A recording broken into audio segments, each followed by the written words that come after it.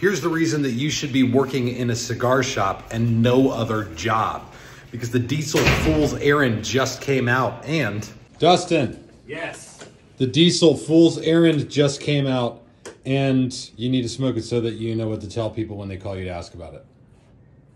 That sounds like a fool's errand. Were you just going to say it's a fool's errand to try a cigar? Really kind of fell apart at the end there. The wheels came off your joke, my friend. It fell apart at the end, just like the League of Pro 10 fell apart when it hit the floor and Ryan dropped it. Hey-o! Hello! Redeemed. Redeemed.